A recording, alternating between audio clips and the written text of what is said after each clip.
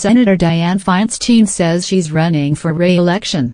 Senator Dianne Feinstein, the oldest U.S. senator, says she's running for re-election. The California Democrat said on Twitter that there is lots more to do, like fighting gun violence, combating climate change and boosting access to health care.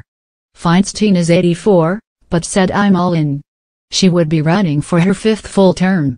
On Sunday, Feinstein told NBC's Meet the Press that "I'm ready for a good fight. I've got things to fight for." Feinstein, who had a pacemaker implanted in January, joined the Senate in 1992 after winning a special election. She has been a leading advocate for gun control over her tenure.